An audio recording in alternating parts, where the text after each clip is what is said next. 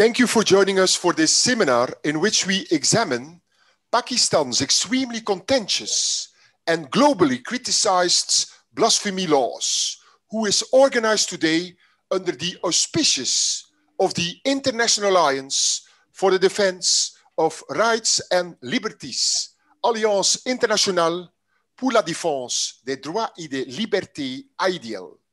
The following are some of the topics that will be discussed. First of all, the legal foundation for blasphemy legislation, the use of blasphemy legislation to legitimize ethnic cleansing, and how females are particularly affected by this. These legal bases of the blasphemy laws are started already related to the religion, were first codified by India's British rulers in 1860 and were expanded in 1927. Pakistan inherited these laws when it came into existence after the partition of India in 1947. Between 1980 and 1986, a number of clauses were added to the laws by the military government of General Zia-ul-Haq, who wanted to Islamicize them. In the process, what were fairly moderate laws became something else altogether. Various international human rights bodies and mechanisms have clarified that the mandatory imposition of the death penalty, which is prescribed under Section 295C of the Pakistani law, which covers blasphemy, is prohibited under the international human rights law.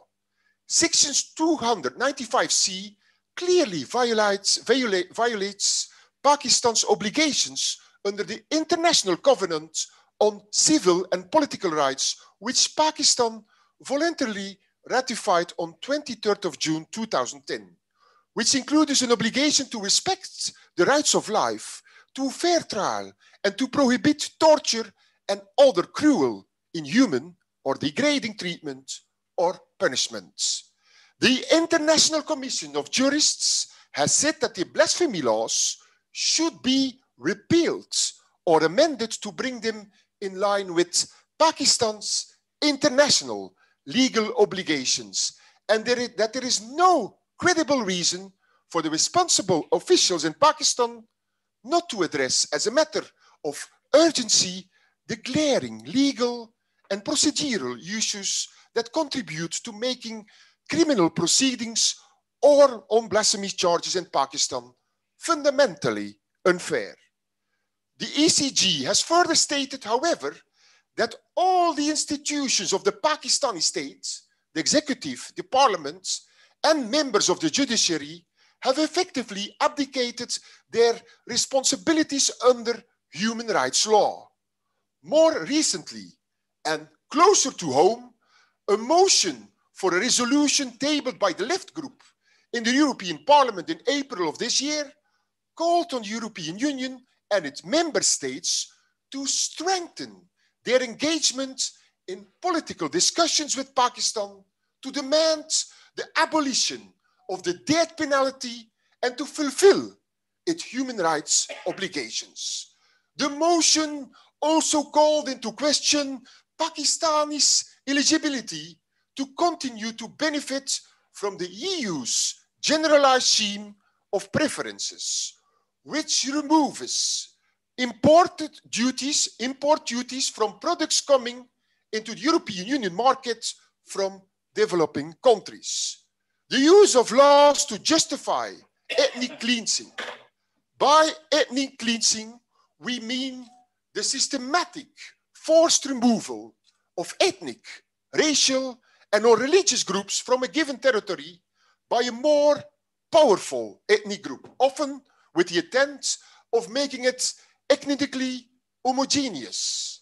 Mohammed Bashir Khan, a member of parliament for Prime Minister Imran Khan's ruling party, has been widely quoted as saying, Pakistan is an ideological Islamic state and we need religious education. I feel that even now our syllabus is not completely Islamized enough. And we need to do more Islamization to have more an ideological training of our citizens. In July 2020, the government of Pakistan announced the creation of a single national curriculum to replace in 2006 schools curriculum. Christian Solidarity Worldwide, who are joining us in our discussion today, has reported in an attempt to make the proposed curriculum more digestible to Pakistan's more conservative Islamist elements, and particularly to win the support of the country's madrasas, Islamic religious schools. Some water, please. Yeah. The government of Punjab granted the Islamic Mati-Hadi Ulema boards a role in the review and approval of all textbooks under the SNC. This has proved disastrous, providing the MUB with an opportunity to reinforce the sectarian and divisive agendas which have permeated the Pakistani education system for decades. The particular effects on females, a survey carried out by the Thomson Reuters Foundation, ranked Pakistan as the third most dangerous country in the world for women, after Afghanistan and the Democratic Republic of Congo. The majority of the victims of violence have no legal recourse whatsoever. Proposed legislation providing for stringent punishment against these perpetrators of domestic violence has seen opposition from religious hardliners. The advisor to the Prime Minister on Parliamentary Affairs, Babar Awan, who has objected to what he deems to be un-Islamic provisions included in the bill, called for a review of the domestic violence bill by the Council of Islamic Ideology. The Council has effectively halted this bill. Indian feminist writer Urvashi Butali pointed out, while the threat of death or excommunication hangs over all those who dare to question religion, men or women, for women, there is also the additional threat of sexual violence. And while they remain alive, sexual stigma and targeting. Farhia Aziz of the Karachi-based Women's Action Forum said, "We've seen a weaponization of blasphemy increase. There is a pattern since 2017 of using it against dissidents, while giving the impression to protect Islam and the religious sensitivities of the Muslim majority in Pakistan. The country's blasphemy laws are vaguely formulated and arbitrarily enforced by the police and the judiciary. As a result, they permit, if not encourage, abuse, harassment, and persecution of minorities in Pakistan. Are blasphemy laws compliant with human rights? Who say yes? Who says no? In my opinion, it depends on what kind of blasphemy laws we are talking about, or what kind of human rights we are talking about, as well as the question, where is also important. Countries as Nigeria, Iran, Afghanistan, Somalia, Mauritania, Saudi Arabia, and of course, Pakistan still have the death penalty for insulting the religion or their big profits. I and the Vermaut of the International Alliance for Rights and Freedom was in that context inspired by the researcher Mary-Jules Peterson, but also by Manel Msalmi and Willy Fautré and Gary Cartwright. I also want to emphasize that Islam as a religion includes also a multitude of different perspectives, perceptions, and human rights roles, represented in various historical, socio-economic, cultural, and political ways by different actors. And this conference is not an attack on Islam, but on how states use Islamic blasphemy laws to undermine the human rights of their citizens or their minorities. Most human and civil rights activists are highly critical of blasphemy laws, and for that matter, religion in general. They say the two are incompatible because blasphemy laws are being used a lot to legitimize human rights violations. Think about the use of beating and other cruel penalties in some Islamic countries.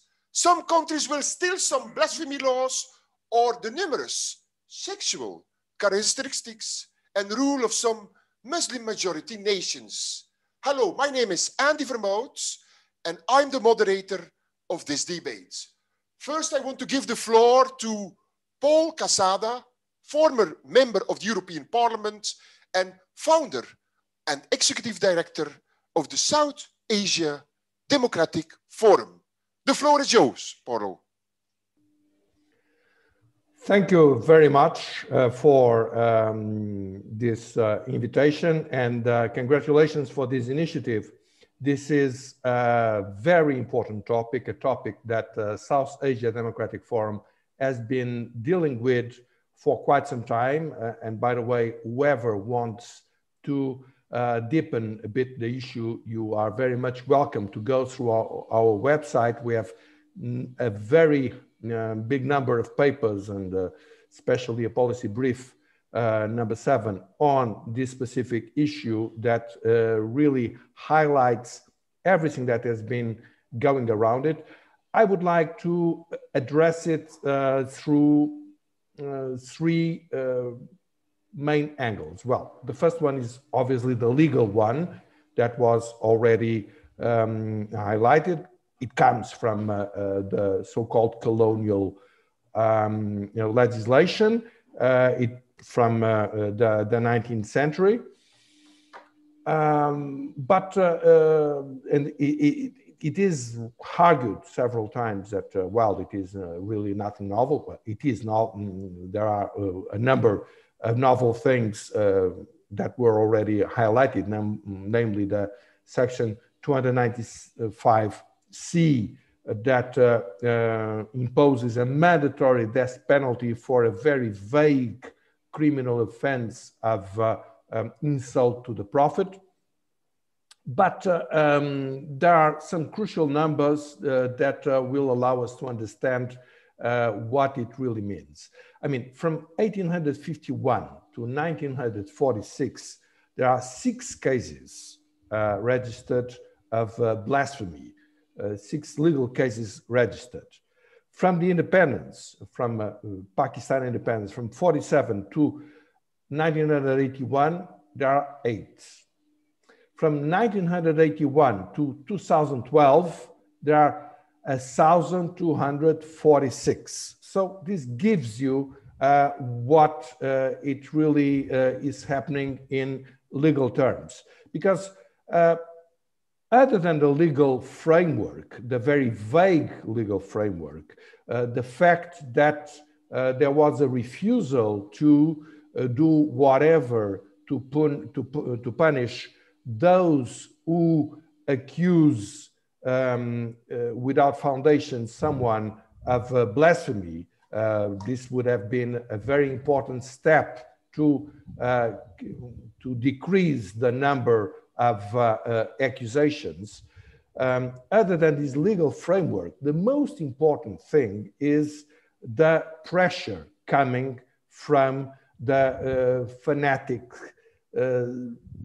environment, because especially in the last 10 years, the most well-known case was the case of Asia Bibi. One has to take in consideration that the governor of Punjab that opposed this blasphemy condemnation of Asia Bibi, he was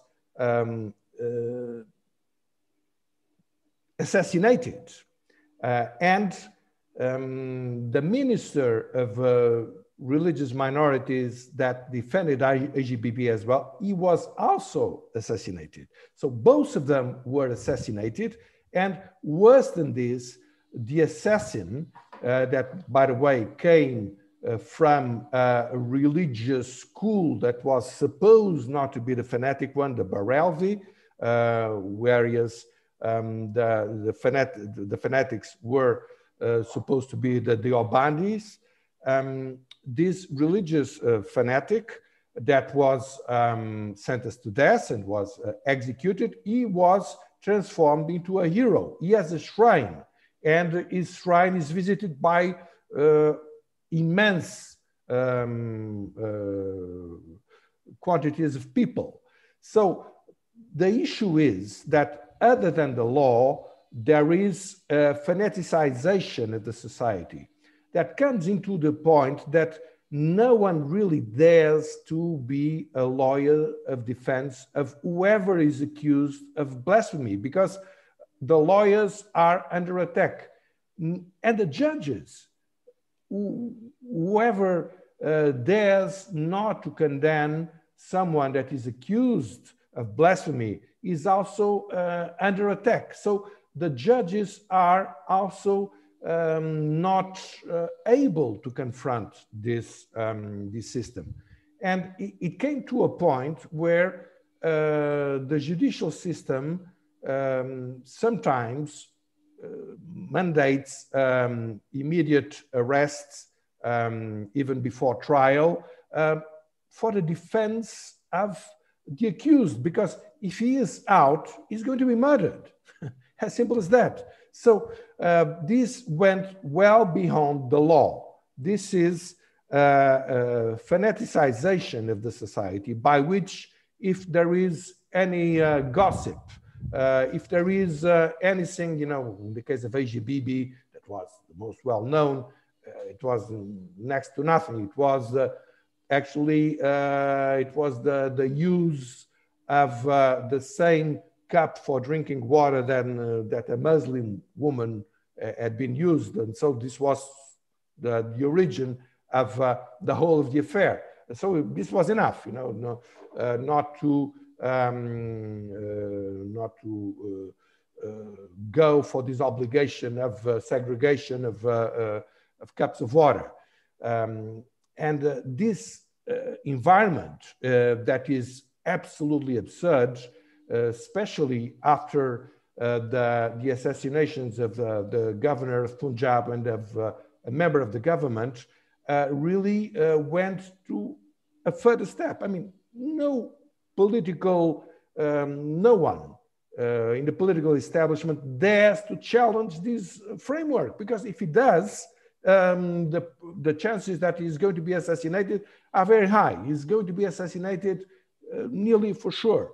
So this is the most important issue. I mean, there is a framework that, of course, the educational system that our moderator very rightly spoke about, and the issue has been, we have been dealing with the issue for a very long time. The educational system, the syllabus that is promoting fanaticism is a very important case in point. As the moderator also said, our policy regarding this syllabus, and that's also regarding trade, has been really to give incentives to this fanaticization process, because the GSP Plus is given to countries that are supposed to be models of human rights legislation. So when Europe is saying, this is, you are a model of human rights, it is obviously saying this blasphemy laws, this blasphemy, more than the blasphemy laws, is the way that you are using blasphemy laws is very good. It's no problem.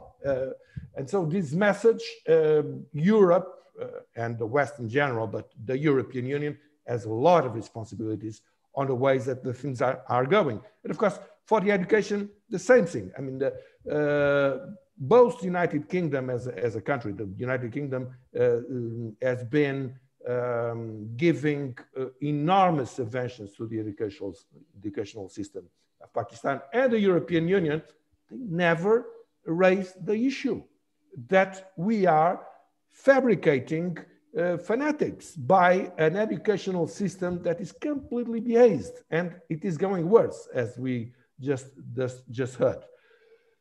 But I think that the issue has gone even worse than this. Last September 2020, we saw a terrorist attack in Paris where a Pakistani citizen, actually he was ill-informed. He did not know that the Charlie Hebdo had changed its headquarters, just went to the premises and they knifed people at random, very seriously. This was a terrorist attack. And this terrorist attack, on this terrorist attack, the Prime Minister did not at all make any condemnation. We know from the press that the father of the terrorist said he is fantastic, he's a very courageous person, he did what was supposed to be done. And the Prime Minister did not apologize, quite on the contrary. He accused France of allowing blasphemy. So he opened a third chapter on this issue of the blasphemy laws, which is the use of this legal framework to state-sponsor global terrorism, because that's what it is, nothing but this. And of course you can say, well, it's not very serious because it was not very professional. I mean, he did not even know that Charlie Hebdo had moved its headquarters. And this is correct. I mean, this is not a very professional, for the time being, terrorist framework. If we compare it with Iran, because we have to bear in mind that who started this sort of global blasphemy laws was Iran, was Ayatollah Khomeini, with the famous fatwa on Salman Rushdie. He was the one who started. And of course, in Iran, they are much more professional. They have the Islamic Revolutionary Guards that promote terrorist attacks in the world in a more professional way. But, and this is not yet the case in Pakistan, at least Pakistan as a state. But the issue is that whereas in Iran, the popular support to this sort of policy is actually dwindling and people are not believing at all on these sort of values. In Pakistan, the popular support is there. I mean, there is a country that was fanaticized to the roots, and it is continuing to be. I mean, the children are brainwashed with this sort of violent ideology that is done on the name of Islam. And of course, this is an insult to Islam. I think this is a blasphemy to Islam to say this is Islam. This is my opinion on the issue. And this is continuing. And nothing has been done on the issue. And the European Union says, quite on the contrary, well, everything is going well. We even give you the biggest, the biggest stamp of good behavior in human rights terms. And this is really what we cannot allow any longer. And this is why this conference is so much timely. And I hope that someone starts to hear the truth and some consistent policy is going to appear in the European Union, which it did not up to now. Thank you very much. Thank you, thank you. In a first position, some condemn the whole idea of human rights. They see human rights as a Western creation, born out of a Western culture and founded on Western ideals of secularism and individualism, and as such unrelated to the Muslim world. The ideal of human rights is not a universal value common to all human beings, regardless of religious belief. The British Hizib ut-Tahrir writes in one of his pamphlets, if we translate this, he is actually saying the equal rights principle is not a fundamental norm common to all equal beings, independent of religious ideology. So they justify the blasphemy laws. Instead, they, like other opponents of human rights, tend to speak about Islamic freedom, focused on the Quran like Islamic culture. Islam has laid down such basic moral rights for mankind as a whole. We should know that the young Osama bin Laden, who was finally discovered in Pakistan, was influenced in his anti-Soviet period by Abul Ala Maududi, an influential figure in the mid-20th century. Islamist movement, according to Maududi, Islamic fundamental rights are the right to live, protection, equality, and justice. The 1990 Cairo Declaration on Human Rights in Islam by the Organization of Islamic Cooperation is a clear effort to articulate such Islamic rights. The declaration states that fundamental rights and basic liberty are an integral part of Islamic faith, and that all the privileges and freedoms stipulated in this declaration are subject to Islamic Sharia. Today we see predominantly Islamic rights activists among Islamic supremacists, both violent and non-violent. Just a limited number of the world Muslims agree that replacing universal human rights with Islamic freedom is necessary or beneficial. But a lot of these people can be found on key positions in the Pakistani community. Now I want to give the floor to Jürgen Klute, former member of European Parliament, a Christian theologian. Thank you, Jürgen. Thank you.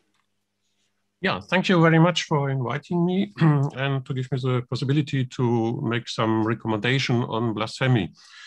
Of course, I'm not an Islamic theologian, but a Christian one. But I think Christianity, Judaism, and Islam have, in spite of a lot of differences, something in common. And one point they have in common is the belief that at the end of your days, at the end of the times, you have to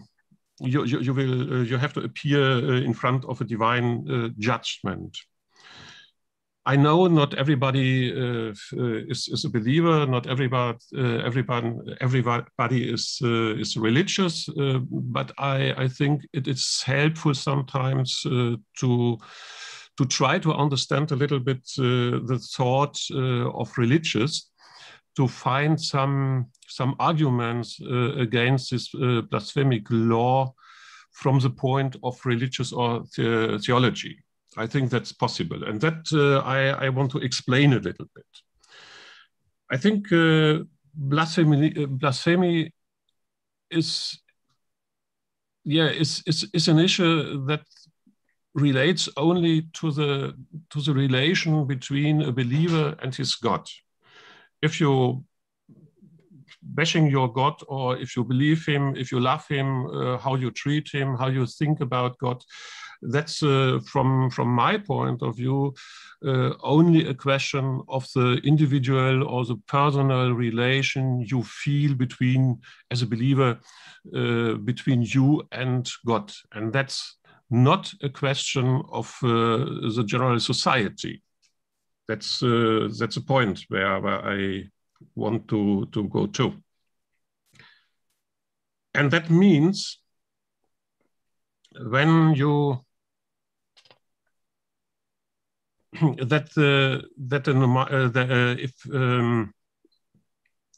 if you believe in that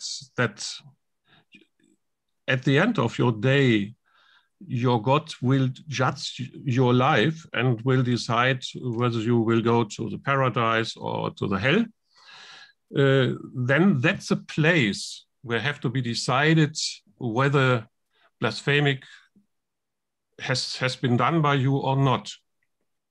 And I think it is not a question of normal law, of normal states law. A normal states law cannot decide and cannot judge your relation as a believer between you and your God. And I think that's really simple from my point of view. If you take it serious, what in the Bible or in the Torah or in the Quran is written, then you can't not say and make a decision instead of Allah, instead of Yahweh, instead of the Christian God. But you have to leave this decision at least to your God.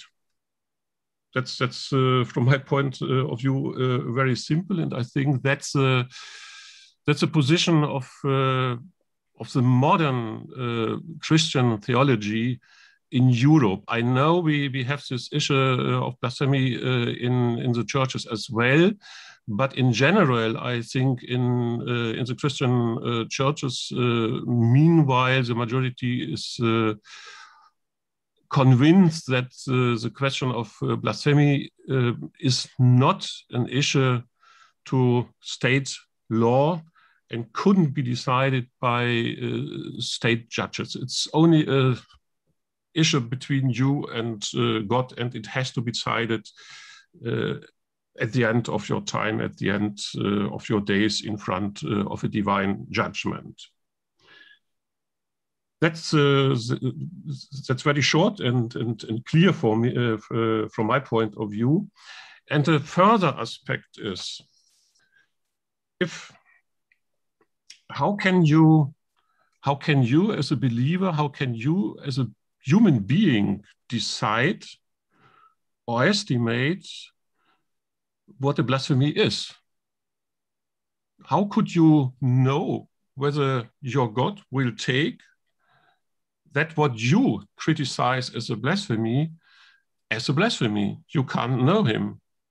You are not you are not able as a believer to feel or to know the thoughts of God. You can know only what is written in the Bible, in the Quran, and in the Torah, but you can't know what God is thinking about what a human being is doing, and therefore you can't know whether from the point of view of your God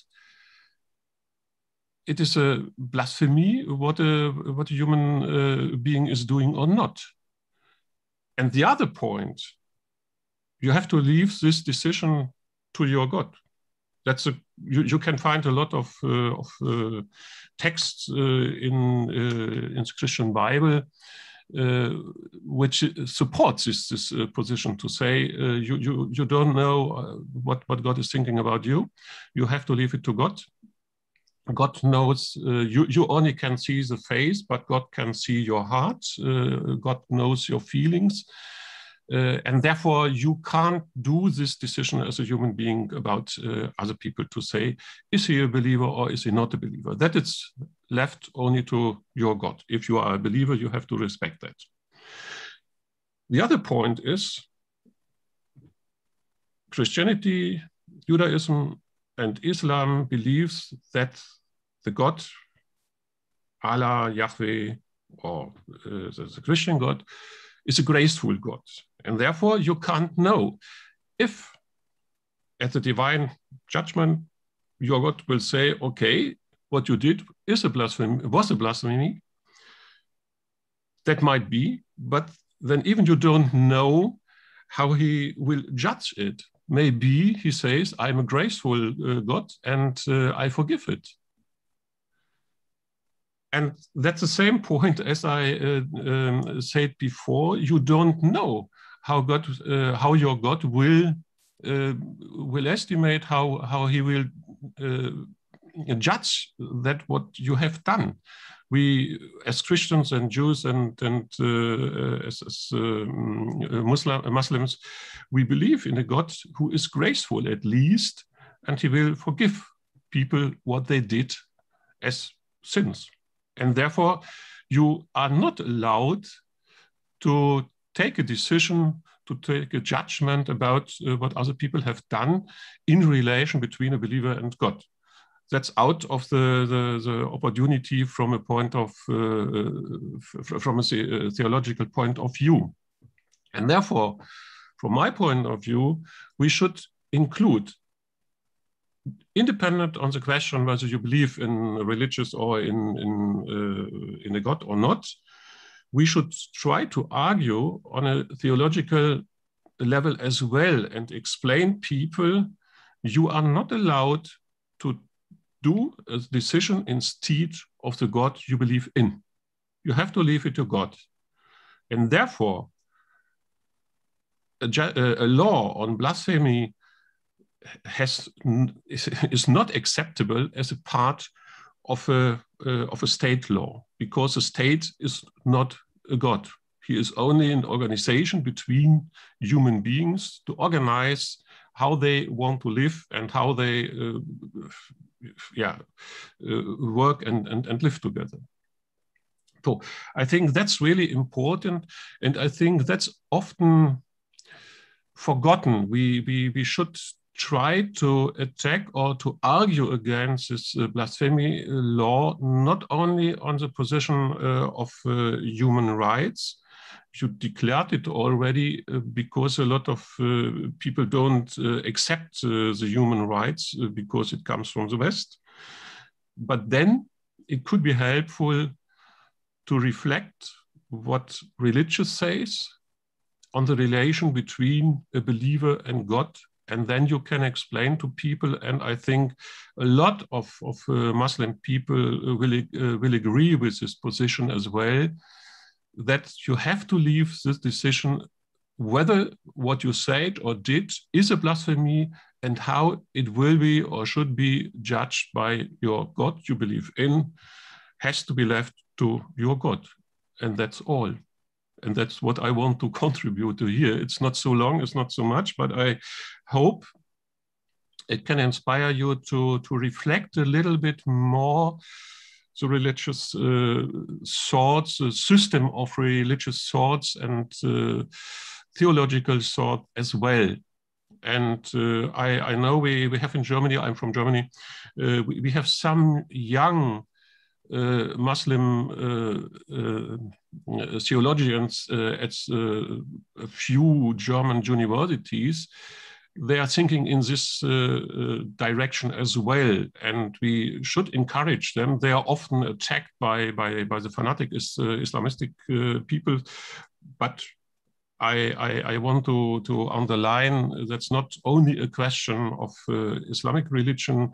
We have in Christianity a lot of fanatic people as well. It's a problem of all religions from my point of view. In the Jewish sector, you can find some fanatic people as well, or believer as well. Therefore, I think we should connect and network with these people. They are in line with human rights, with theologians which are in line with human rights and who are able to argue from the religious side, from the theological side as well, in line with human rights. So that's what I wanted to contribute this morning, and I thank you very much for listening. Thank you, Jürgen Klute. I have also a second position as of the Organization of Islamic Cooperation. They never mentioned their declaration of Cairo, but that doesn't mean there isn't already a lot of doubt about at least certain civil rights. Former Secretary General of the Organization of Islamic Cooperation, Iyad Madani, said there are a variety of problems that go beyond the usual reach of human rights and conflicts with Islamic teaching. Critics like Madani claim that Islamic blasphemy laws and human rights are only limited in nature. Although, from a conservative Islamic point of view, for example, the right to education and employment is opportune. Such gender rights are, according to many, beyond the usual reach of human rights, violating conventional family arrangements, gender norms, and Islamic values. Now I give the floor to Willy Fautré, Director of Human Rights Without Frontiers. The floor is yours, Willy. Thank you, Andy. And thank you very much for inviting me, and congratulations as well for the initiative that you have taken to raise this issue concerning Pakistan, but also concerning the EU. And this is what I will try to highlight in my presentation. Just first, a few words about Human Rights Without Frontiers. We have been existing for more than 30 years now. We are based here in Brussels, and one of our objectives is to give a voice to the victims and oppressed people. We do that through conferences that we organize at the European Parliament when it is open, and also through a daily newsletter about religious freedom around the world. But we also have a database of people who are in prison around the world because of their religious or non-religious beliefs. And we have documented a few thousand of such cases covering about 20 countries. And Pakistan is one of them. In our database of such prisoners, we have documented 47 cases of believers of all faiths in Pakistan who are in jail on the basis of blasphemy laws. 26 Christians, 15 Sunni Muslims, 5 Ahmadis, 1 Shia Muslim. There are certainly more cases than those that are accessible and visible in open sources. But based on these statistics, 16 have been sentenced to death.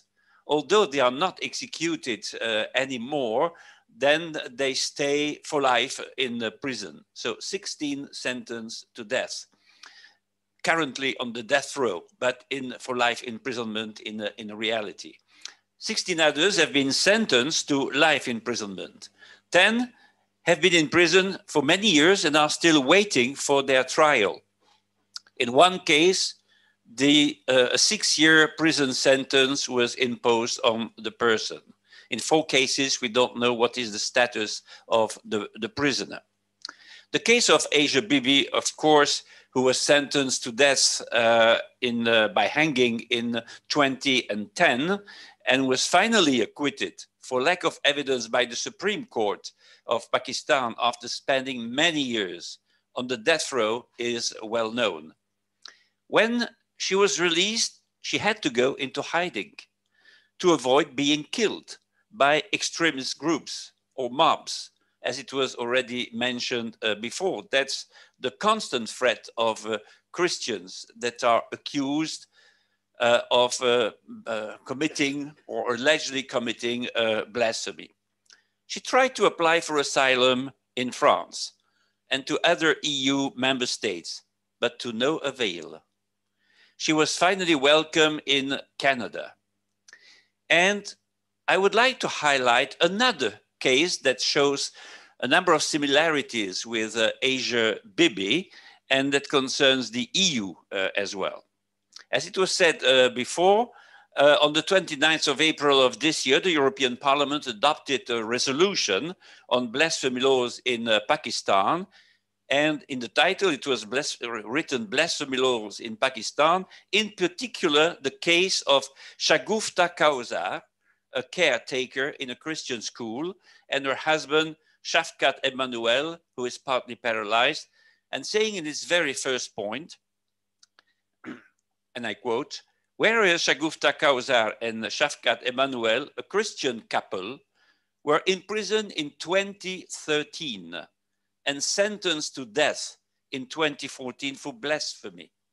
Whereas they have been accused of sending blasphemous, so-called blasphemous text messages to a mosque cleric insulting the Prophet Muhammad using a SIM card registered in Shagufta's name, whereas both the accused have consistently denied all allegations and believe that her national ID identity card was purposefully misused. The European Parliament strongly condemns the imprisonment and sentencing of Shagufta Kausar and Shafkat Emmanuel, as well as the continued delay of their appeal hearing. The European Parliament calls on the Pakistani authorities to immediately and unconditionally release them. And I will not go on quoting that text. But 681 members of the parliament voted in favor of the resolution. And I think it must also be stressed. Only 3 MEPs opposed it.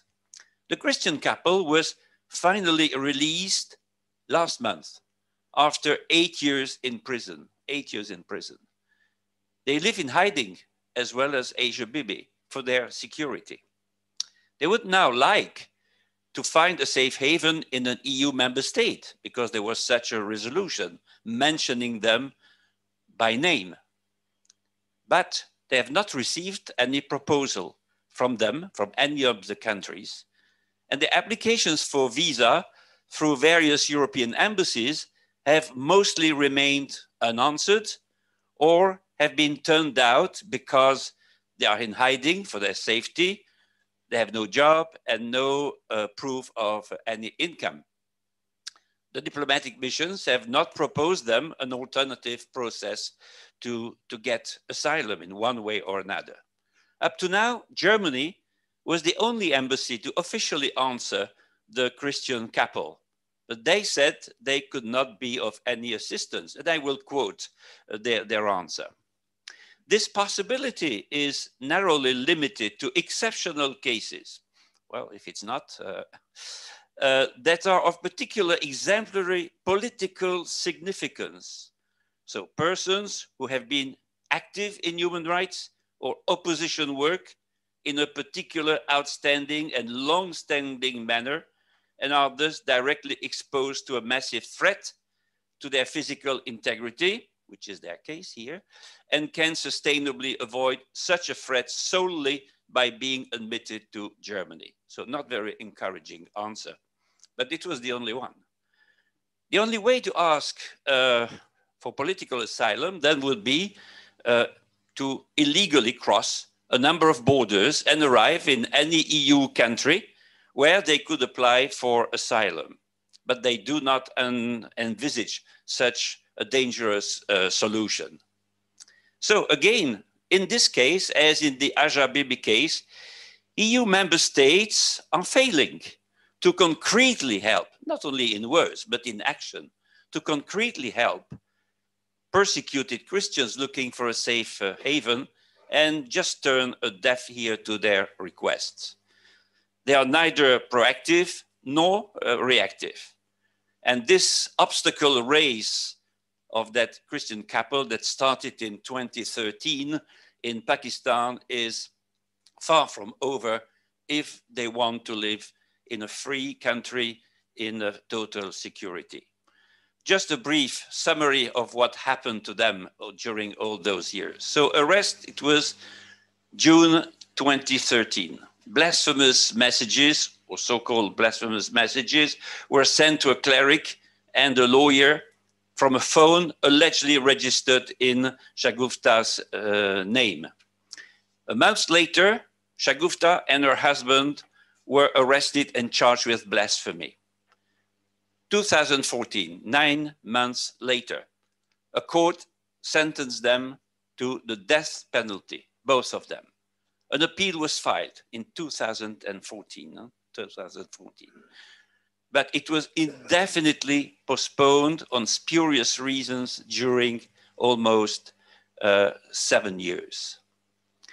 In May 2019, the lawyer of Asia Bibi visited that Christian couple and said, well, they both need medical care. Shafgat is disabled, as I said before, is on bed, it can't move. And the latest doctor's report indicates that his whole back is almost destroyed from the bed sores and he may die in prison. But in February of this year, and this was not mentioned before me, 3 members of the European Parliament belonging to the Intergroup on Freedom of Religion or Belief filed a written parliamentary question addressed to Josep Borrell about blasphemy laws in general, but specifically about that Christian couple. The answer of Borrell, I will just quote a small part, was the head of the EU delegation in Pakistan and the EU special representative on human rights have already raised the case of Shafqat Emmanuel and Shagufta Kausar with Pakistani authorities at the highest levels. I will later on come back to the rest of his answer, which is also interesting. April, it was already mentioned, 29th of April, there was a resolution of the European Parliament. So first a written question, then a resolution. And I think that it was effective in a sense as on the 3rd of June, that Pakistani Christian couple was finally released by the Court of Appeal. So remember that the appeal was introduced in 2014 and postponed all the time during 7 years. So after that period of time, finally, there was a hearing of the Court of Appeal. And they said, well, lack of evidence, sorry, but we have to acquit you and you are free. But in the meantime, they had spent 7-8 years in prison. I will briefly come back to the blasphemy laws because there were already some, there was already some discussion about the contents and the history of the laws. Throughout the years, and it started, as it was said, already in 1860, at the time of the British Empire, so when the British were ruling the whole region of South Asia. And so there was a section already named the Section 295, and it was endorsed by the then British Governor General. So the British have a share and their part of responsibility in the existence of the blasphemy laws. Then the same year, Section 298, I will not quote the text, of course, but there was an inflation year after year, decade after decade. 295A, and then B, and then C, and then 298A, and then B, and then C, and then quite recently, sections of the Penal Code targeting Ahmadis very specifically. And a lot of protests came from the international human rights community, but also the EU, the United States, and other countries like the UK. And I will come back on the advocacy or sometimes the failing advocacy of those countries. So, inflation of sections in the penal code about blasphemy laws, and every time it's to restrict, of course, the freedom of expression on religious issues and even not on religious issues, but they are said to be blasphemies against the Prophet or against Islam, against the Quran, and so on and so on.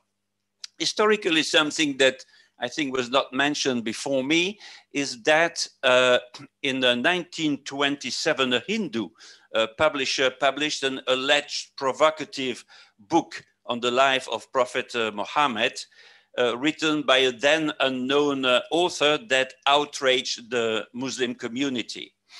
And that publisher was later assassinated for his so-called blasphemy by a Muslim zealot. And his murderer was at that time hung and is still hailed as a martyr by some Muslim communities.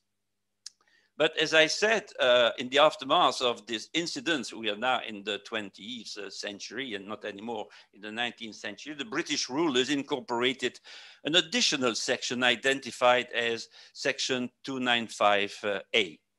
And that, as it was mentioned, General Zia-ul-Haq also added another section, 295B. Then it was the turn of Musharraf that was put in place with the support of the US and its allies.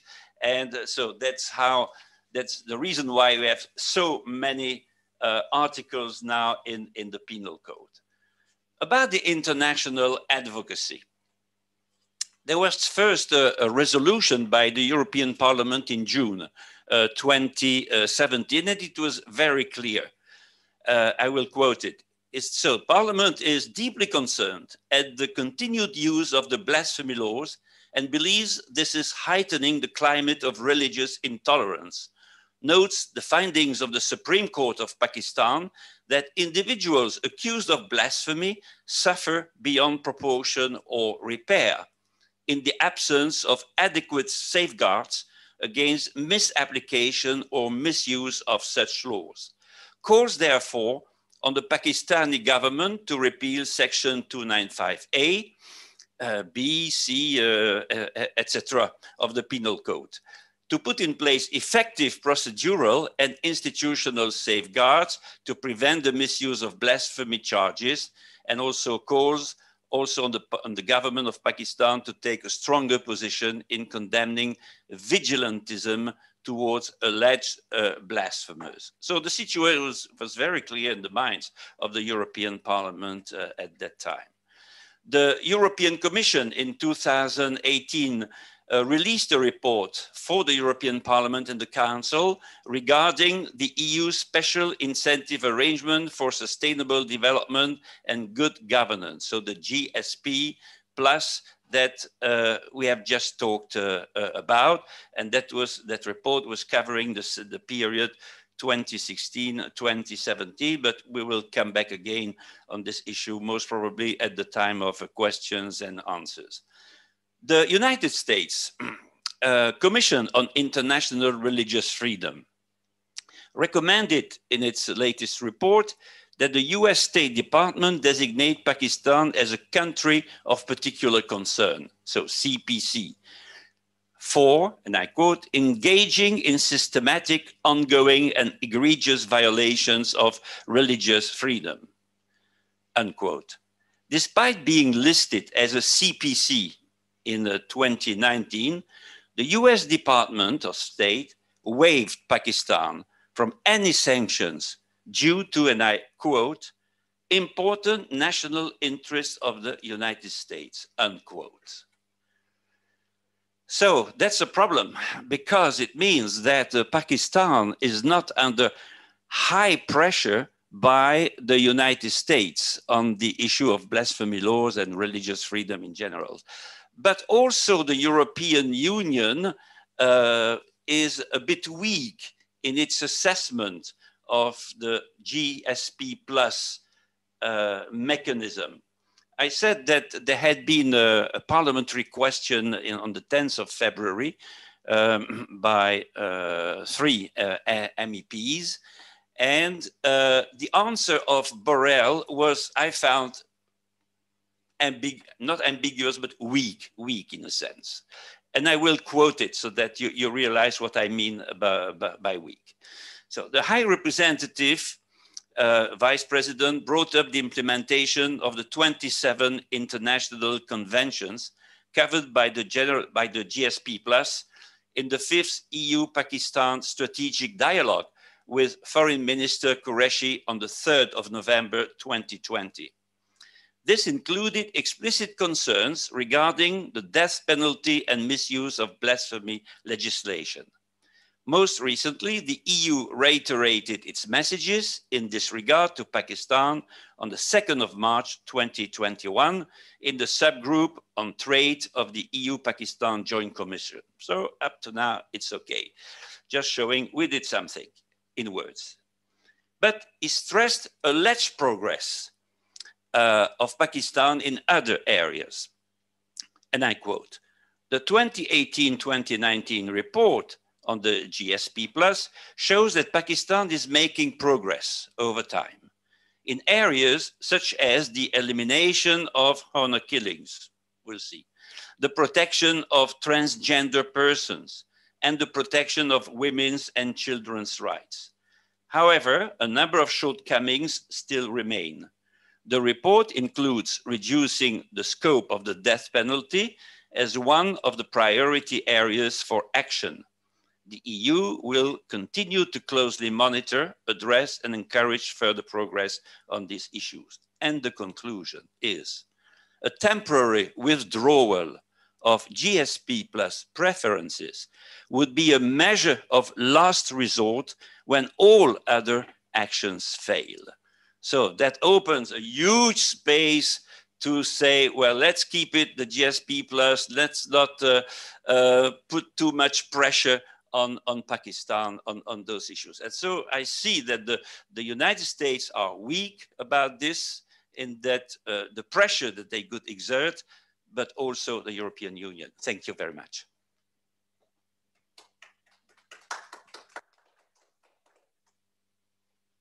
Thank you, Willy.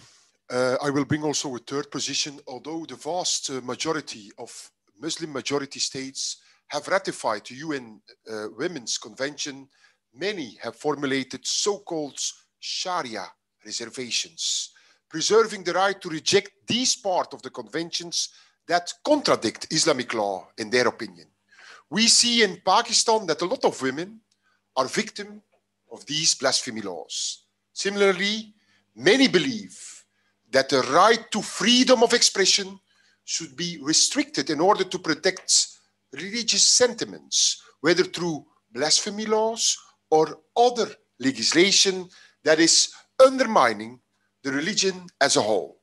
Therefore, Islam and human rights are compatible only to the extent that human rights are not challenging Islamic law according to the human rights sectors.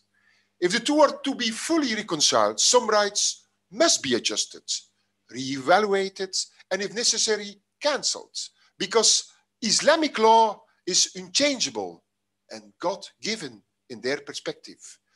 I give the floor now to Manel Msalmi, International Affairs Advisor of the members of European Parliament of the European People's Party at the European Parliament. The floor is yours. Manel Msalmi. Thank you very much, Andy. Thank you, everyone. I would like to congratulate LDL and Gary for the organization of this event, and also thank all the speakers, and particularly Jürgen and Paulo for their insights, and also Mr. Willy for these important insights. I will start.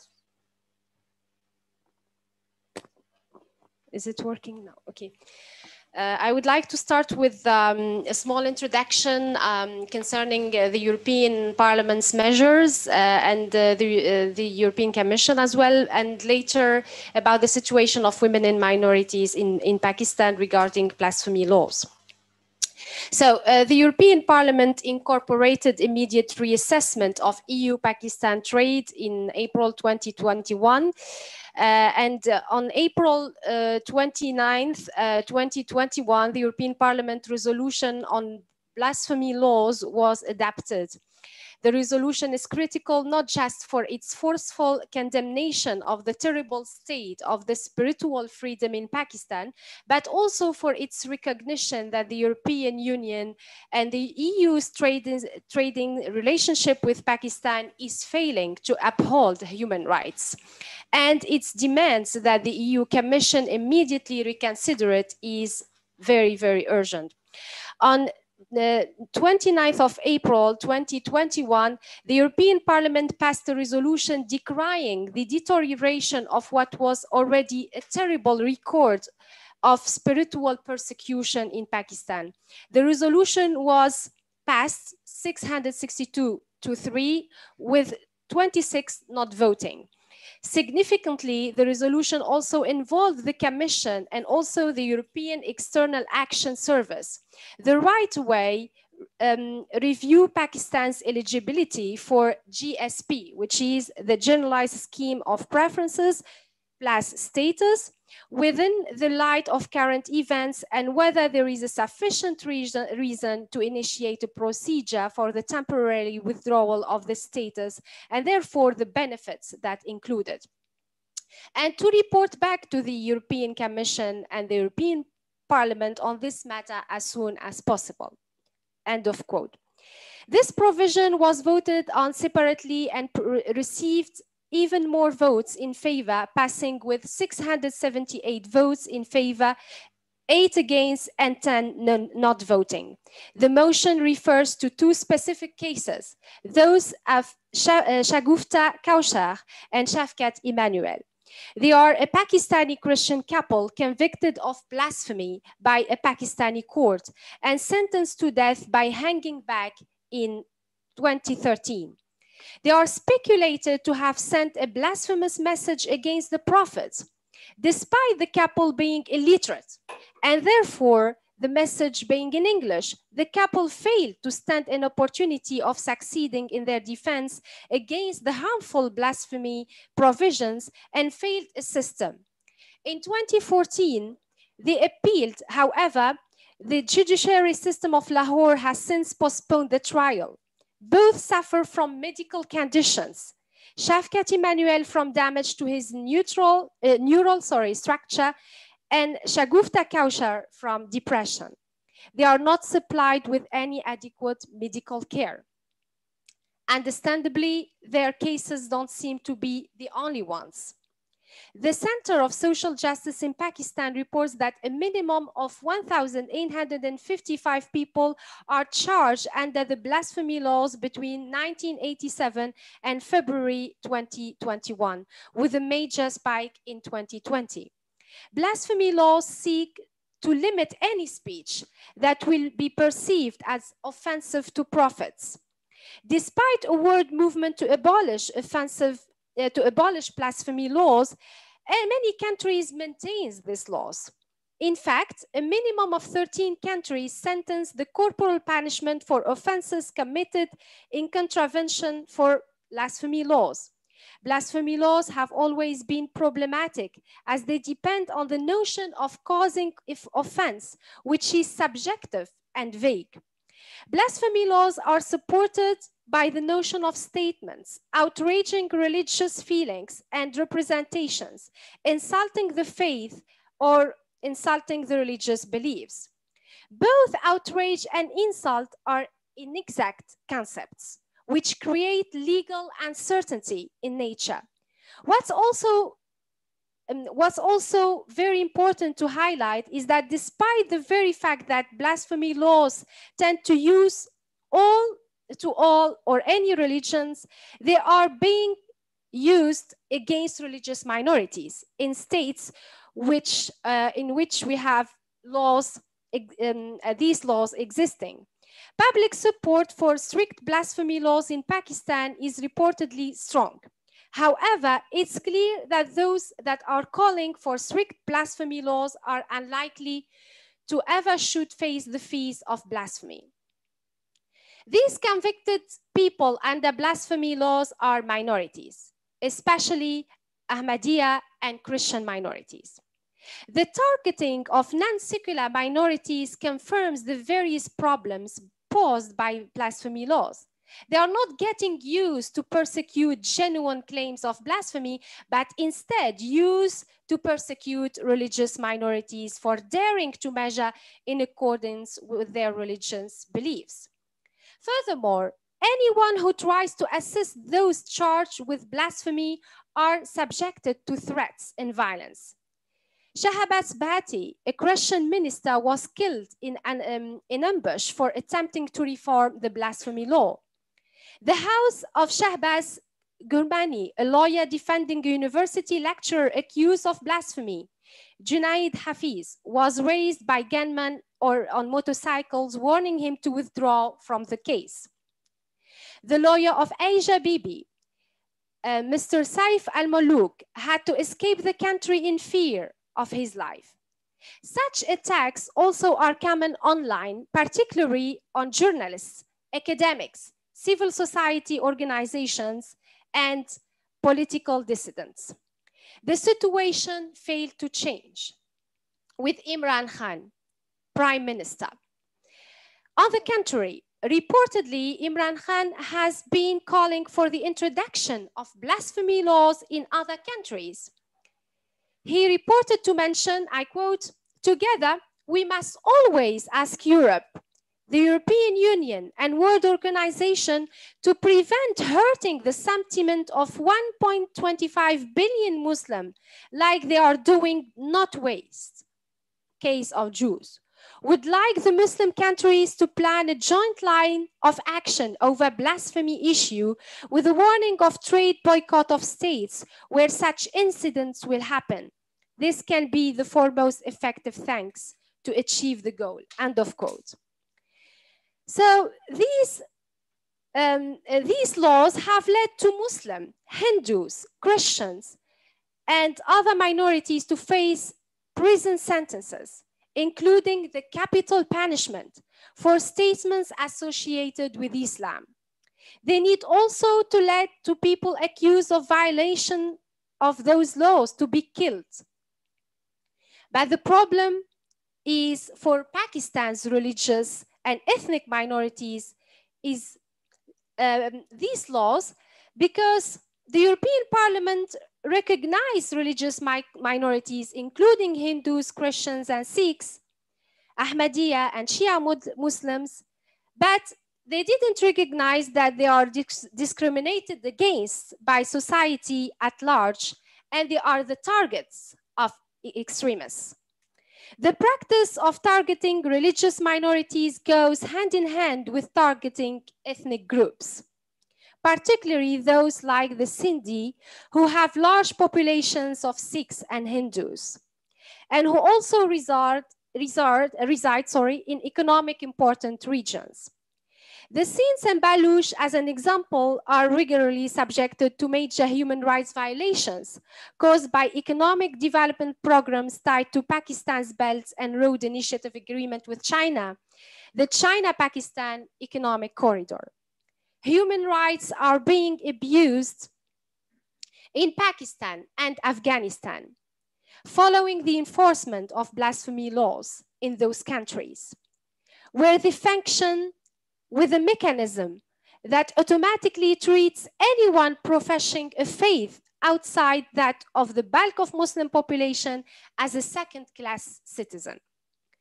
Particularly female children, Christian and Hindus are targeted and imprisoned without a trial and without access to a lawyer.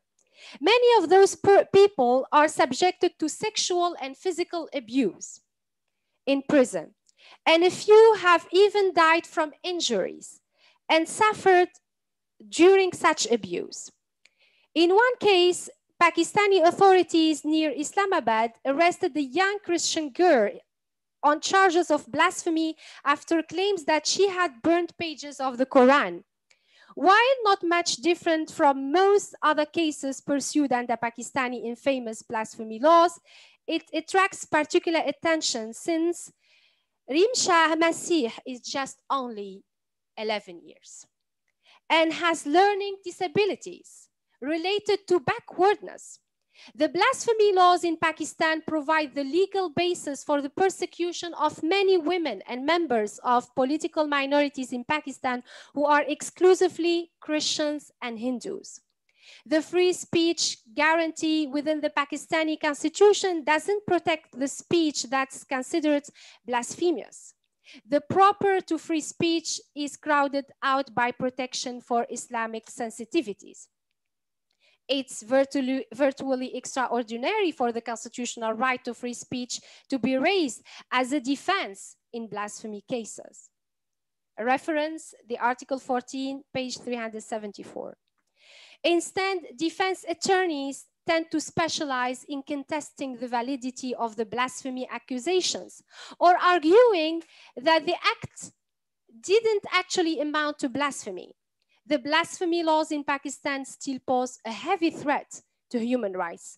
The available evidence shows that increased religious regulation by government leads to more violence.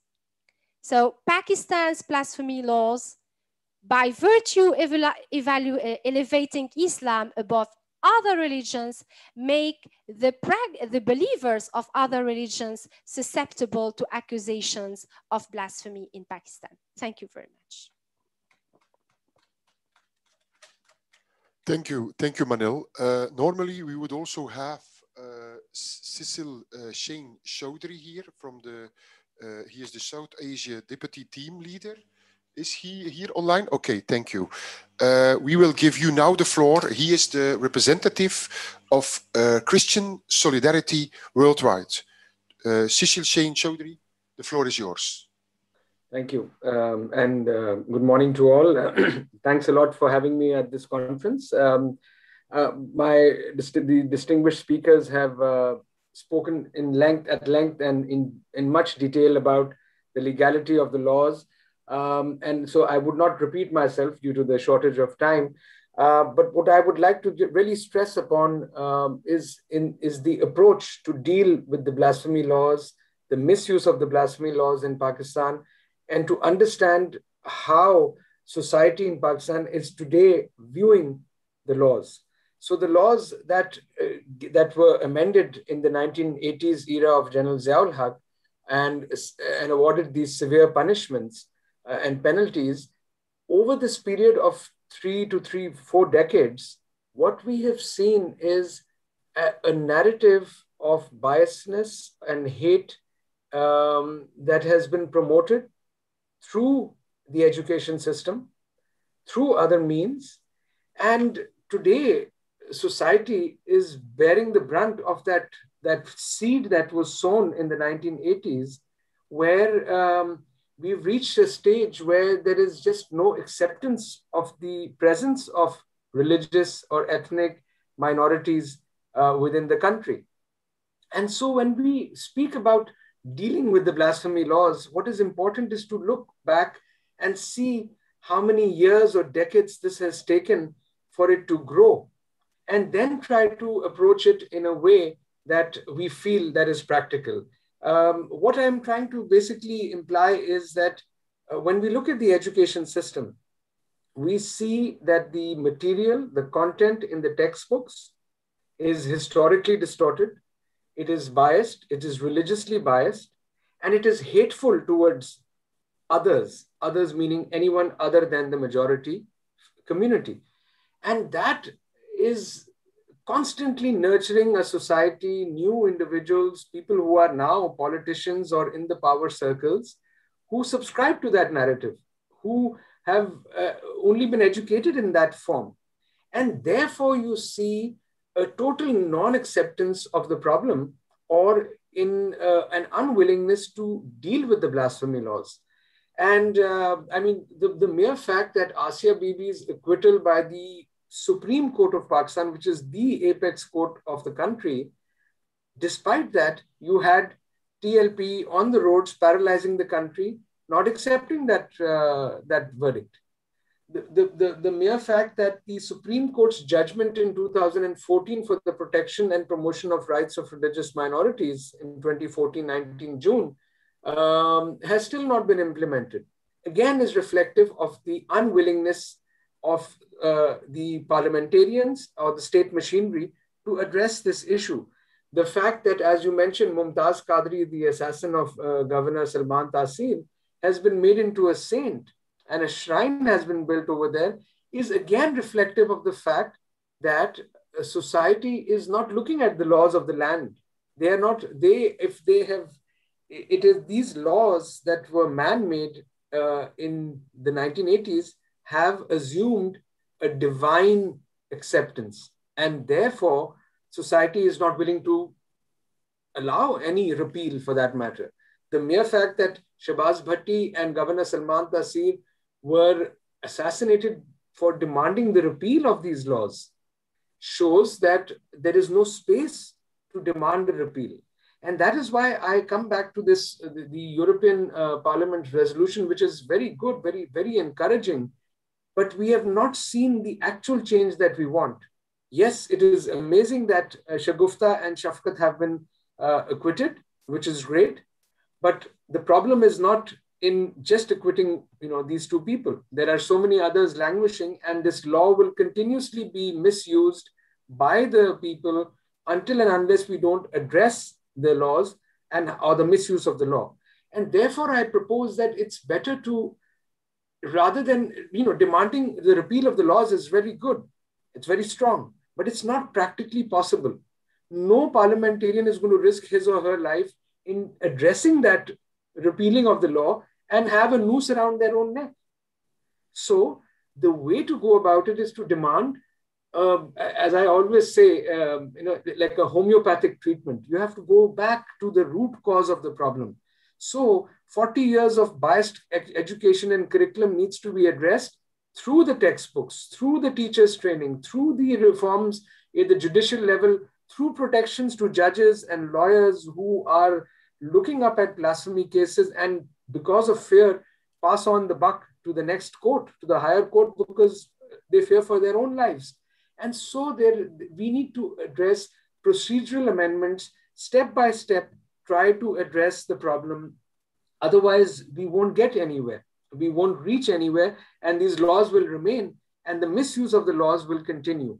Another aspect which is very important is this radicalization and intolerance in society has spilled over to the female community, where cases of abductions, forced conversions, and forced marriages are rampant. We have seen in the past year of 2020 during the pandemic, and in this year, the amounts of cases of abductions and forced conversions that are taking place. And again, there is no criminalization of forced conversions taking place because there is no lack of a political will. And on a rather, another note, no parliamentarian is willing to risk their lives or damage their constituency because they know that the far right elements have a lot of street power and can change by just accusing that parliamentarian of having committed blasphemy. And that's how delicate this issue has become and how increasingly important the blasphemy laws are becoming in Pakistan, because as you know, back in the 90s or late mid 2000s, we would say they were used to settle a personal score. But today, it's no longer that. If I don't like you because of your faith, I can easily accuse you of blasphemy. So there's no personal score set anymore. It's just a non-acceptance. I'm a Christian from Pakistan. I recently moved to the UK, and I was heading the Catholic Commission for Justice and Peace in Pakistan for the past 7 years. In my experience, in my dealing with the education sector and people from the education sector, they often would say, oh yes, we respect the Christians. After all, you are guests in our country. That itself is so alarming an answer to get for a person, for me, who was born and brought up in that country, who spent more than 45 years of my life.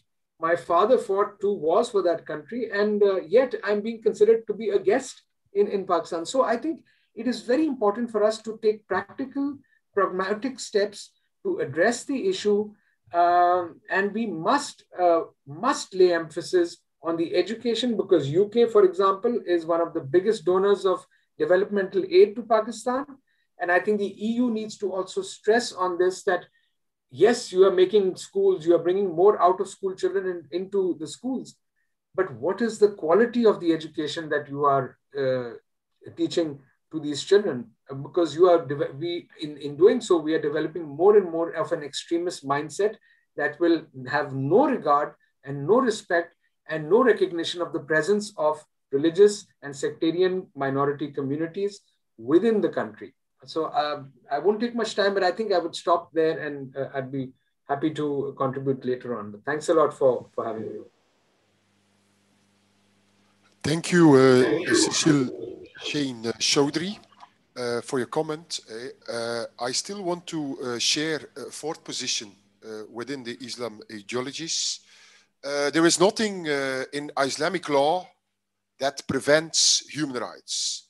There is little in Islamic law that forbids civil rights. And it's due to misunderstandings and misinterpretations of the statute that there is one. This is what the British Imam said about Islamic blasphemy laws and human rights at a lecture. He, together with several others, opposes the extreme conservatism of the critics to human rights, claiming that Islamic rule should be re-evaluated in terms that are more human rights compliant. While in Muslim communities today, the strict interpretations of Islamic law by Islamists appear to dominate in Pakistan, traditionally we can find several traces of much more open, realistic interpretations of Pakistanis abroad. Just over a century earlier, Islamic modernists proposed a revision of traditional Islamic jurisprudence, trying to incorporate modern Western ideals and concepts rather than, as many present Islamists do, firmly opposing them. Muhammad Abdu, a leading figure in Islamic modernism, said that Muslims must use justifications to keep up with the changing times, rather than rely on the ancient Middle Ages clerics' interpretations. An example of this pragmatic position is the Indonesian organization Nahdlatul Ulama, one of the largest Muslim organizations in the world. Nahdlatul Ulama seeks to promote certain rights of women by means of religious fatwas. Acting pragmatically with the existing legal structure, they and other supporters of this stance aim to expand the limits on how to understand Islamic law, fostering space for human rights, but without fundamentally questioning Islamic law, religious authority. Islamic law is, to put it in another way, the only authority for them under which civil rights can be subsumed. The Quran is not the constitution. Pragmatic changes of Islamic law are not enough for a small but potentially increasing community of Muslims. If Islamic blasphemy laws and human rights are to be reconciled, the claim that disputes between the two are not about misinterpretations of Islamic law, but about the basic meaning of Islamic law. The Quran is not a law or even a constitution, argues the Tunisian scholar Muhammad Talbi. Similarly, the Egyptian legal scholar Muhammad Said al-Ashmawi argued that Sharia should be looked as a collective of a collection of ethical and social norms rather than legal laws. Rather than seeking to reconcile traditional Islamic jurisprudence, these modern Muslim theorists dismiss such jurisprudence as being important. For example, Musawa's international Muslim women's movement engages in critical historical studies of Quran and Islamic jurisprudence, showing how interpretations are determined by their context and shaped by humans rather than God-given and definitive. All Musawa representative says we are trying to develop a new feminist knowledge in Islam that is based on human rights principles, constitutional guarantees, and the lives of women today. Are Islamic blasphemy laws and human rights compatible? This brief overview shows that a simple yes or no cannot answer the question of compatibility between the Islam and human rights. One must instead ask what kinds of Islam are compatible with what kinds of human rights, when, where, and with whom. These various positions outlined here illustrate that Islam involves a multitude of different voices, interpretations, and human rights positions promoted by various actors in different historical, social, cultural, and political contexts. If we want to promote human rights, it's important to have all these Muslim voices participating in the discourse on human rights. The skeptics, the pragmatics, and the leftists. The pragmatists who rejects the old Islam ideologies may have more luck here. They also gain more mainstream sympathy and may create bridges with more conservative human rights skeptics and help to fight this old-fashioned blasphemy laws in Pakistan. It's important to remember the skepticism that emerges from these skeptics and critics of human rights, not to give in to it, but to consider when and where it emerges from.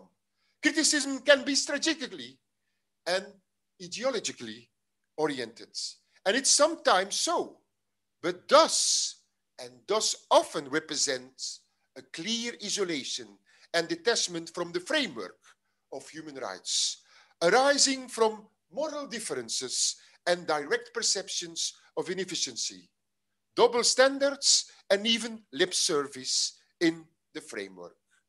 It's time now for questions and answers. Do you have some questions and answers from who? Can somebody, is there a micro? It's all right, no problem. I'll speak loudly. Yes, but it will not be easy to hear. We will need a micro. Okay, you can come here to ask your question. Yes, okay. Thank you. Thank you. Otherwise, the audience will not, we have a lot of online audience. Okay. That's okay. Is it works? Yeah. Can you hear well? Okay, thank you very much for providing this opportunity to attend this seminar on very important subject like blasphemy laws in Pakistan. I am very much agreed with the speakers. Whatever is said, that is just one aspect of the picture that is specifically spoken about the non-Muslims. It is very clear that at the time of partition of British India, there were more numbers of non-Muslims, minorities, that gradually declined, and today they left only 1.5% of the total population. So the real problem is that the state is using these laws to press not only the minorities of the country, but also to press the dissenting voices, the human rights defenders, journalists, dissenting voices, civil society activists, and secular, democratic, progressive human rights defenders in the country. Like Salman Taseer, who was the sitting governor, he was not a Christian or Hindu or Sikh or Jew. He was a Muslim. And just because of speaking in defense of human rights, he was assassinated. Unlike many others, and I am one of the examples standing just before you. I am a human rights defender. I hail from Pakistani occupied Kashmir. And from 2005, I have been lobbying in the European Parliament for the repealing of all these 295 A, B, C, and other discriminatory laws, which are also in practice in over part of Kashmir. And from 2010, I'm continuously contributing at United Nations Human Rights Council, just because of lobbying and speaking in defense of human rights, universal human rights, not only for any particular community, but for all, for everyone. I was blacklisted in 2017, calling me that this person is lobbying in the European Parliament and speaking at the United Nations Human Rights Council in favor of human rights. So this is the situation. And when the Human Rights Minister of Pakistan came to visit 2 years before the pandemic, she said, oh, we are trying to improve the situation and we are doing this, we are doing that. But just day before yesterday, elections held in Pakistani occupied Kashmir, and TLP, which claims the beheading of French ambassador at Islamabad and expulsion of French ambassador at Islamabad, is contesting elections. In Pakistan, it is banned faction, but in Pakistani occupied Kashmir, they are contesting elections. They are given full space to contest elections, to recruit the young people, to create more hatred and radicalization. Just last month, one of a person, he was a Canadian national from Kotli, district Kotli in Pakistani occupied Kashmir, which is commonly referred as Azad Kashmir. Maybe you would have heard about this area. He went back to attend the funeral of his father. He was so liberal that he has been attending religious festivals of Hindus, Christians, Sikhs in Toronto, in Calgary, in all parts of Canada. And he was just condemned to death. And he was shot dead at his bedroom. And the state said the killers were unknown. And then they start a propaganda that he was out of the Islam. He left Islam. He become a murtad, the person who yes. So he has to be killed. And now they arrested his wife for plotting that conspiracy. And then the case is shut down. So this is the real situation which need to be addressed with regard to the GSP Plus, because Pakistan has got special status and GSP Plus is conditional with the improvement of human rights. Thank you very much. Okay, okay. This was a comment, but is there somebody willing to respond on this comment? Willy or Manel? Oh, you can start. Okay, yeah, Manel will start. Okay, thank you. Thank you very much for your testimony. I was really.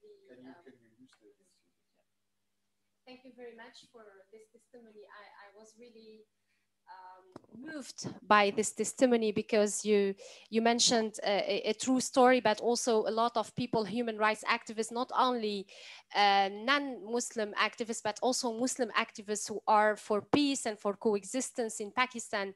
And it's really important to work on education. I think, as the member of parliament mentioned, it is very important to fight against hatred and radicalization, because this is a long-term process. We have the same, we have the same problem here in Europe. We have the same problem in so many Muslim countries. We have no exception.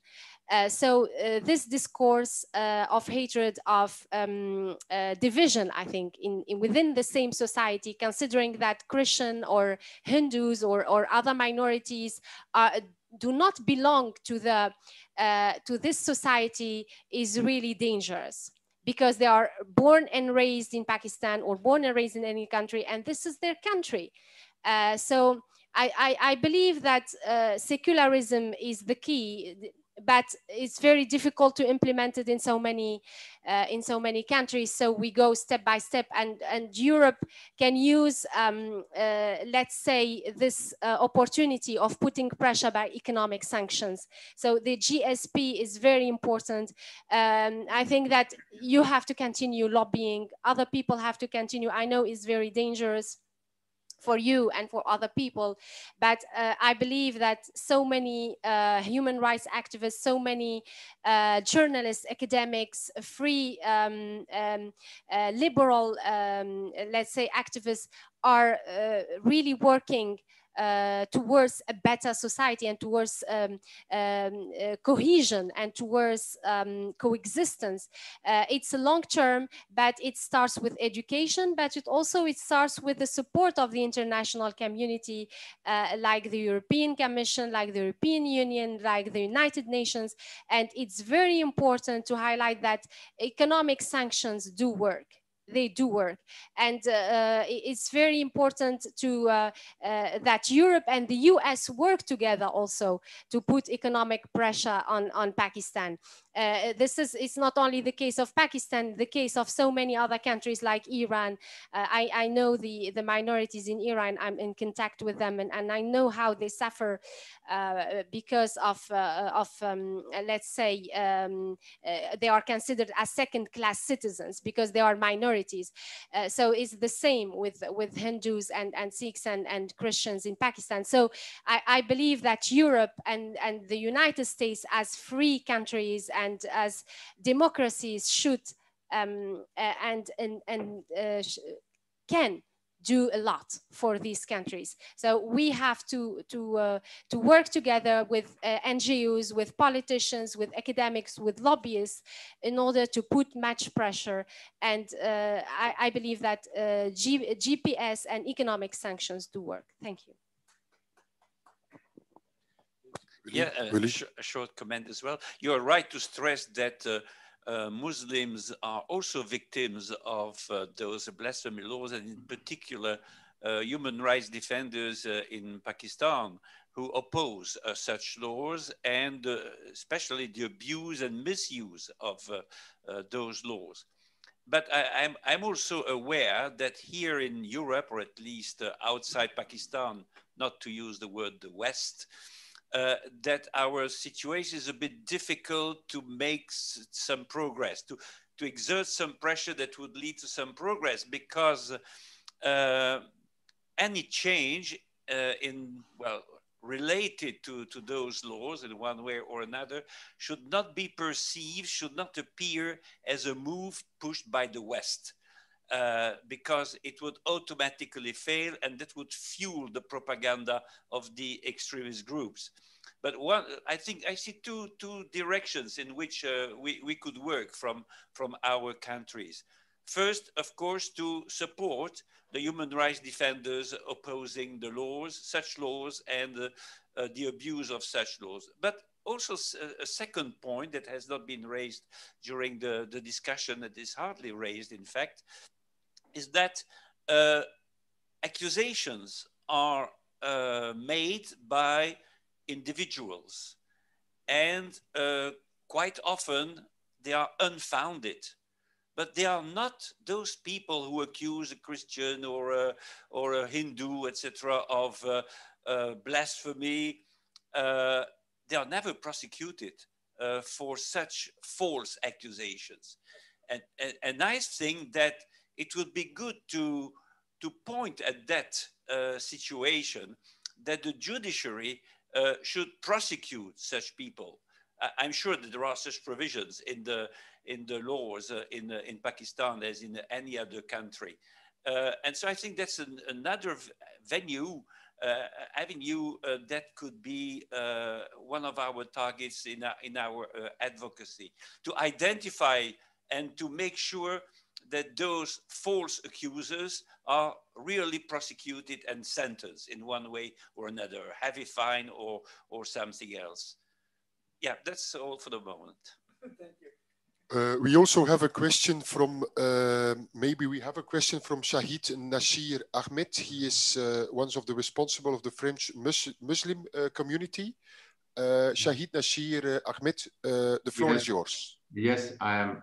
Thank you very much for the organization of this program, and with Willy, Fautré, les autres.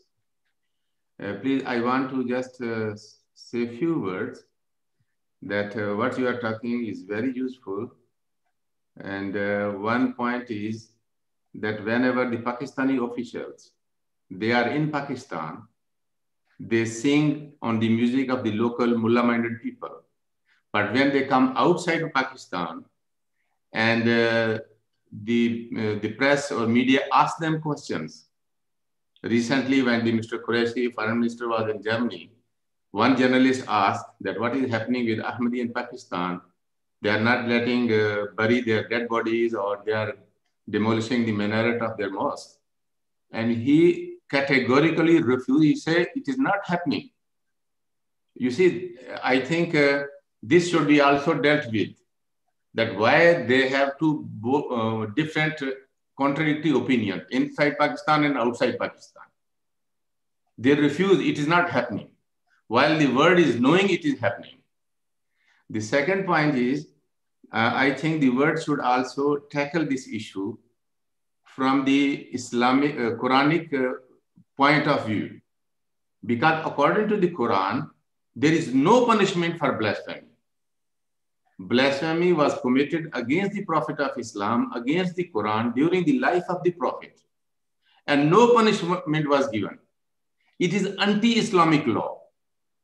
You see, I think sometime the secular people outside of Pakistan should tell these Pakistani delegates or governments that why you are mocking and doing blasphemy against your own religion. When punishment is not in Quran, why you are doing it in the name of Islam? Just to please these mullah-minded people who create disorder in the world. This just I wanted to say. To one of the people of the Manel or Willy Fautré, you want to have a comment from them? You want to comment, Manel? Yes, I would like to thank Mr. Shahid for his comment. I believe that it's very important to mention that, as he said, that in Islam there is no law that mentions that you have to, I mean, to kill someone who is not, who is not believer. So he said that the mullah implemented this kind of law, so which is very extremist version of the religion. It's clear that a lot. I'm not I'm not an expert in Islam, but I'm Muslim myself. But I know a lot about Quran and about the religion. So I think that we need what really lacks is Muslim scholars condemning these blasphemy laws, and Muslim scholars and researchers who will be able, I mean, to stop these kinds of prejudices against Islam. But unfortunately, as a lot of the speakers said, like MEPs, like so many activists, it's very difficult to tackle this issue because they are afraid of having threats, death threats. And I know a lot of one of my friends, the French Imam Chalgoumi, who is very who is very engaged. He received a lot of death threats because he went to the demonstration against Charlie Hebdo when people demonstrated to support the freedom of speech, and he was one of the imams who participated, so he got a lot of death threats. So unfortunately, people who, Muslim scholars who are for supporting a liberal Islam, a true version, and a European version of Islam are threatened and also persecuted. So I would like to highlight that, and I would like to thank Mr. Shahid for this comment. And Willy, you have a comment? Not really on what he said, because I agree with you as well, that Muslim scholars, researchers, human rights defenders in Pakistan should be assisted by us in the best way, in the most effective way, so that they promote another vision of Islam, more tolerant among some extremist groups. That's, of course, it's a long-term strategy. It will absolutely take time, but it must also be undertaken. No, I just want to conclude on my side, and focusing again on the EU, that, and especially the GSP+, that, well, business should not be first and values second, but the opposite. Values first and business second. Thank you. Are there still questions from the audience? No, so I want to thank everybody. I want to thank Paulo Casada. I want to thank Cecil. I want to thank Shahid Nasir Ahmed. I want to thank Jürgen Klute and Willy Fautré, Manel Msalmi, Gary Cartwright, and everybody who attended this meeting. Thank you for being here. Thank you.